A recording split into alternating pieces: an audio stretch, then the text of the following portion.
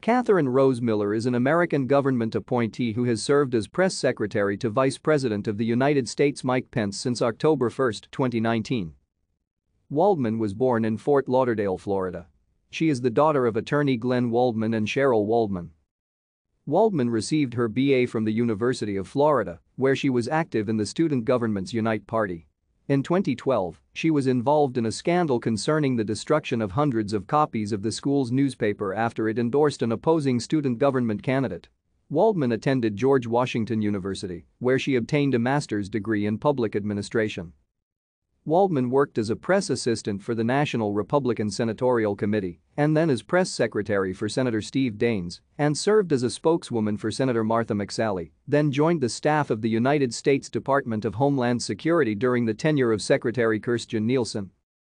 Miller married Stephen Miller, senior advisor to the president, on February 16, 2020. Thank you for watching.